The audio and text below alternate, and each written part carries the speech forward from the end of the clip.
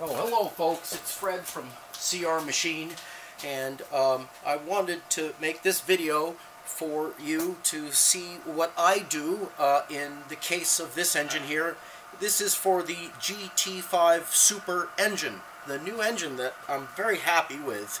It has a special crank, and it's a 38mm stroke engine, and I want to talk to you about the thing that I would recommend for the person that buys this if they if you test drive it. There's a base setting, okay? There's a base setting that port timing and everything is set when you buy the GT-5 Super engine from me, from CR Machine. Now, if you drive it and you go, hey, I like the low end torque, it's pretty good, but maybe I can get some more top end. Let's say it may very well likely be like just fine out of the box. It's designed for more torque. But let's say you want, for special needs, you really need maximum speed, let's say. That would be a case where you'd want to like advance the port timing a little bit more. So, this is set up from me for, it's a good compromise, I think. When you give a lot to the top end, you take away from the bottom. So there's a compromise.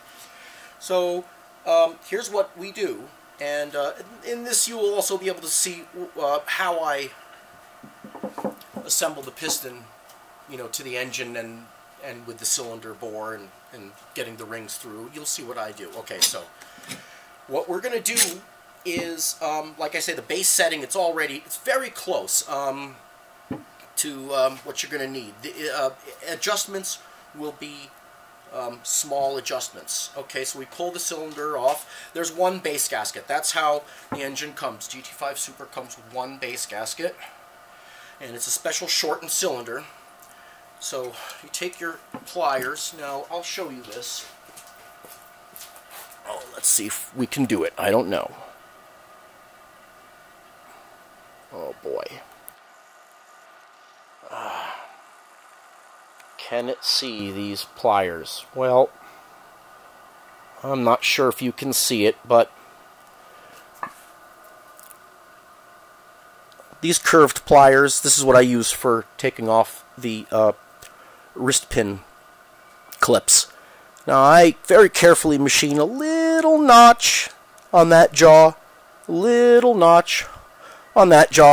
and then when they two come together, it really holds those clips really well. So that's something that is useful to see. Some of you already do all this, but in case you don't, there you go. Okay, taking off the piston. This doesn't have to be done, but I wanted to do this just so you can see, like, oh, well, this is how Fred puts his piston on. Okay, so what we're going to do to advance the timing, we're just going to here's the first step in, if you're going to experiment to see, like, I want more top end, Okay. First step is adding another base gasket, because you will advance the transfer port timing and the exhaust port timing. And that's okay. What you will also do is you will automatically increase your squish band clearance, which is okay, because it's kind of a violent operation. You see, I have this knife. It's a sharp little kind of filleting knife, like a fine knife. Now, the cases are already port matched, and you can trim a new gasket by cutting with the knife, and you will use the case aluminum as a guide to help you shave that gasket, and then you flip it, and you have to be very careful to not allow paper to get to the engine. So you have to mind your knife and wipe it off if there's any gasket on there, and okay, so on and so forth. So we added another base gasket. We raised the cylinder. We also increased the squish band clearance for the cylinder head. Perfect, fine, great, first step. Now, when you do that, you retard the intake timing. So we're not out of the woods yet. We raised the cylinder, great. The stock piston that comes with the GT-5 Super engine has modifications to it, real subtle, light modifications just for like flow and stuff. There's no bevels on the piston at all, and there's no intake skirt modifications at all, because already some have been done as the base setting in the cylinder. So the next step, okay, we advanced the transfer port timing and the exhaust port timing. Oh, and we retarded the intake. Well, we got to bring her back, and we got to advance the intake now. So we add the gasket, advancing transfer and exhaust port, and now here, this little modification to the piston skirt, which a lot of you know about, is what I do to advance the intake timing. Can we see that? Oh boy. Wow. You can kind of see it. It's about 2 millimeters.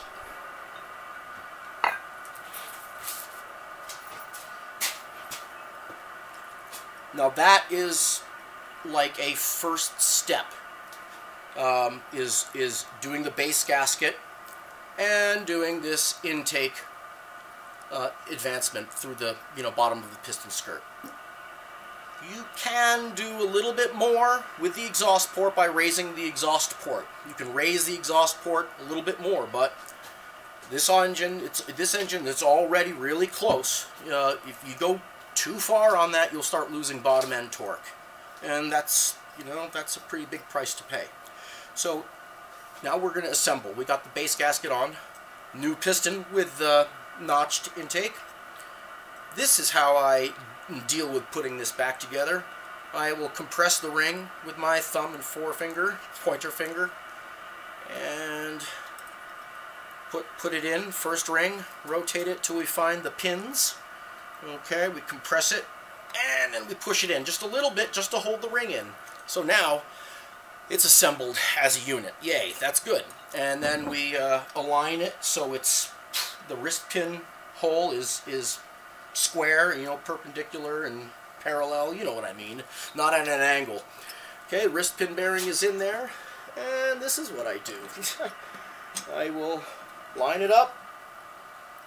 Okay. Now, we can do it horizontally. Alright, so there, everything is aligned. Drop the wrist pin bearing in. And sometimes you have to rotate it a little bit. There it is. See, I didn't have to fumble around with those studs in the way to try to compress the ring and all that, It's kind of hard doing it that way. This way, it's kind of relaxed. Yeah, you have to take the piston off, but it gives you a chance to inspect the wrist pin bearing. And pliers with the groove, you see, you can press it. It doesn't pop out of the jaws of the pliers. How many of you have lost your clip, not knowing where it went? We don't like that. Okay, there it is. So, advancement on the intake is done. Elevated the cylinders for advancement of the transfers and the exhaust. There's what you do to, if you in search or if you have a thirst for a little bit more top-end power, that's what you do for the GT-5 Super. And you can even take it a little bit farther, like I said, by raising the exhaust port a little bit more. Thank you.